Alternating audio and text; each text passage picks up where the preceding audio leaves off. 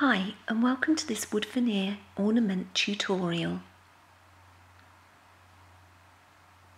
Today I will be using the Holly Concert stamp by Penny Black, Love and Joy die set, some all-purpose inks, some Versa Magic inks, some Golden Glitz ink, VersaFine ink,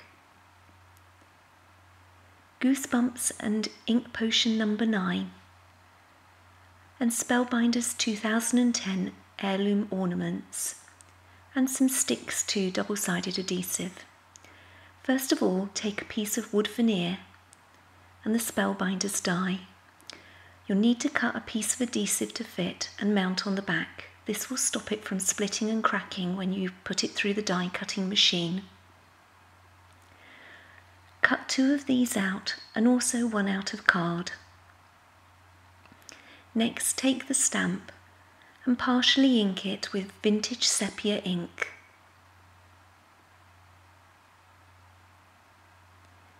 Stamp onto the ornament and then ink again parts of the holly leaves and stamp around the rest of the ornament until you're happy with the design, as you can see here. Next, take some poppy red all-purpose ink and colour in the little berries. I've speeded this up so you don't have to see me colour them all. Once you've coloured them all in, let them dry and then use some Brilliant's pearlescent poppy to add some shadow to the bottom of the berries. I've used a Fantastics to help me do this. Here you can see all the shadows added. Next, I add some Copic white to add a little bit of highlight and add a bit more dimension to the berries again.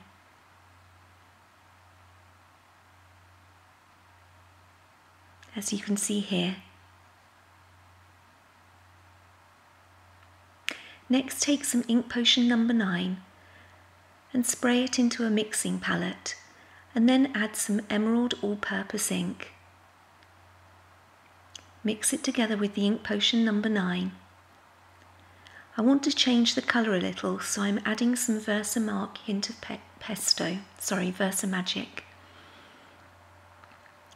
I'm then colouring in the leaves. Again, I've speeded this up a little bit, and we'll show you the finished leaves all coloured in. Next, I go back in with the Emerald all-purpose ink into the centres just to add a darker shadow, and then with the Copic white to add highlight, as you can see here. Then I take Versa Magic Sahara Sand, Fantastics, and colour in the birds' bodies.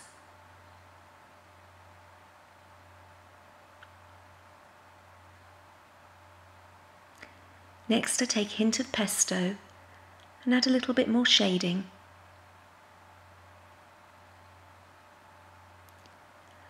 I then use Turquoise Gem and Oasis Green, again both Versa Magic inks, to finish colouring in the birds, and then I use Lemon Yellow in the all-purpose ink for their beaks. I then take a fine liner pen and colour in the eyes and highlight some of the other areas. Then take Copic marker B004 and colour in the background. You can leave this as wood if you wish. Next, use the shimmer spray. Make sure you shake it well and then spray over the whole of the ornament. You can see the shimmer here in the light. Then go round the whole of the edge with the Delicata Golden Glitz ink, using an ink blusher. This frames the edge of the ornament. I then put some Goosebumps onto my craft mat and I paint it onto the berries and the holly leaves just to add a little bit of shimmer, as you can see here. I then take the Golden Glitz again and my blusher and go round the edge of the other ornamental piece.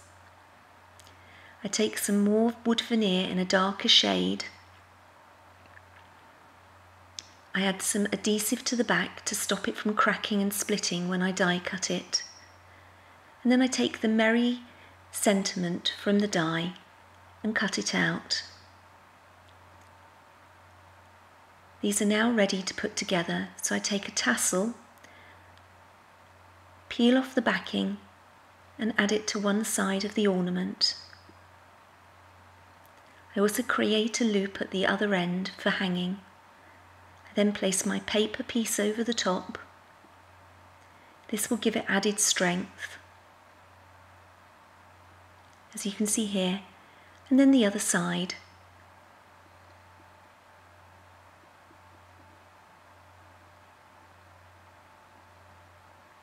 This completes the ornament. It's now ready to hang on your tree.